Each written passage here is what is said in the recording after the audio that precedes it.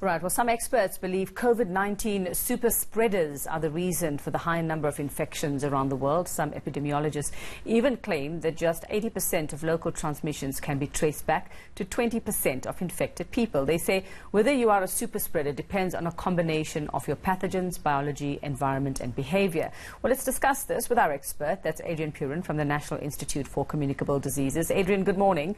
And thanks so much once again for your time. So let's first start with the definition of a super spreader. Are we looking at a person? Are we looking at an event? Are we looking at gatherings? Who or what are we talking about? Well, I think we're looking at both. I think we're looking at individuals who are thought to either they're dead ends, as it were, but they're also individuals who are dead ends in the sense that they are infected but they don't transmit.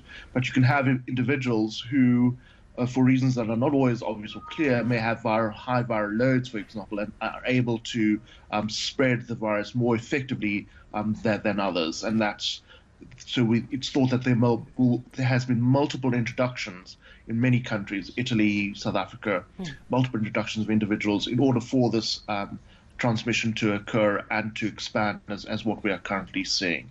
And then the events are really around events where it's not really about the numbers always, but it's above 10 or so when you start having people in close contact, in closed facilities, for example, with poor ventilation, that you can have an increase in the numbers of people infected. So it's a combination.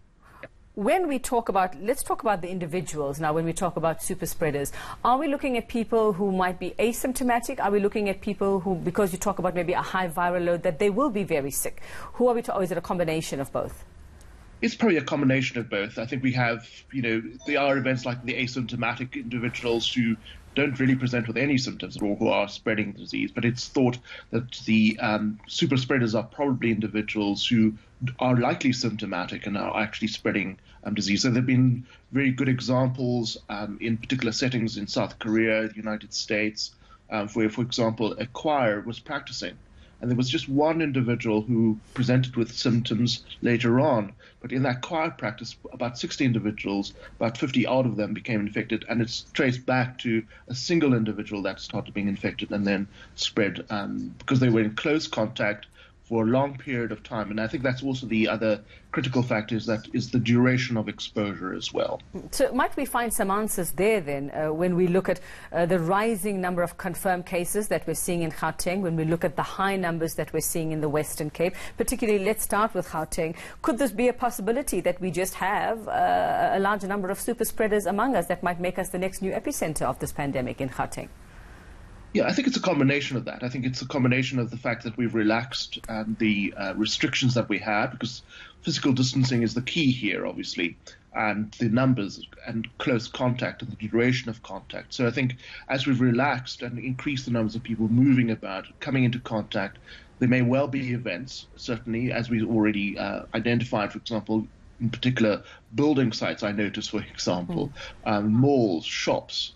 Are there funerals happening, for example, where there is this combination of being in confined spaces with an individual or individuals who are potentially super spreaders who are actually transmitting disease? But again, I think we just need to be cautious about this because I think stigma is also a really big concern. But I mean, these are just physiological events.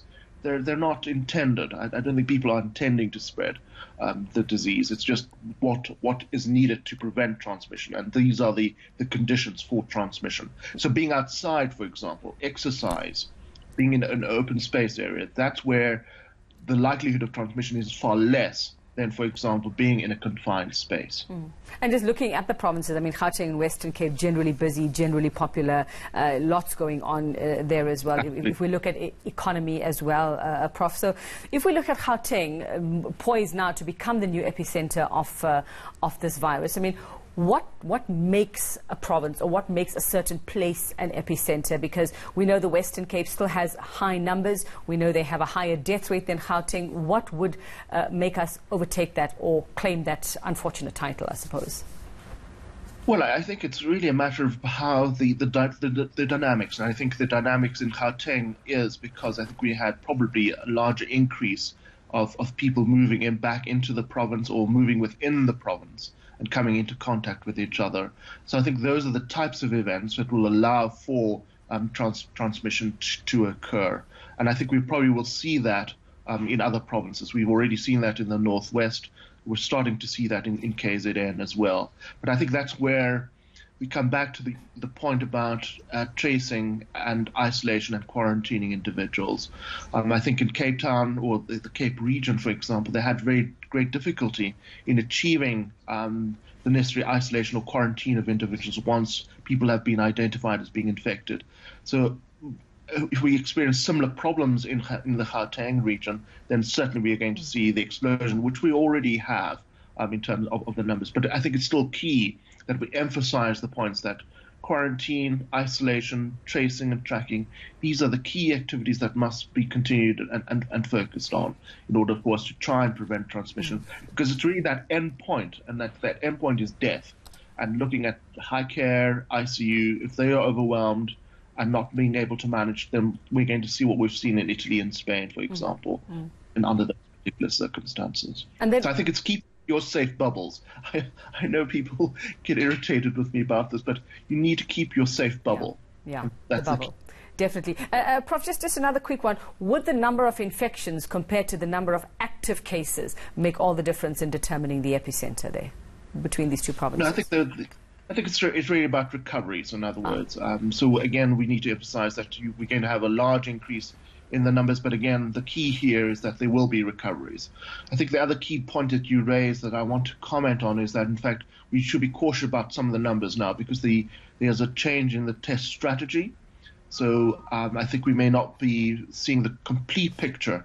So, for example, in the Western Cape, they've changed to primarily testing hospital-based cases or facility-based cases.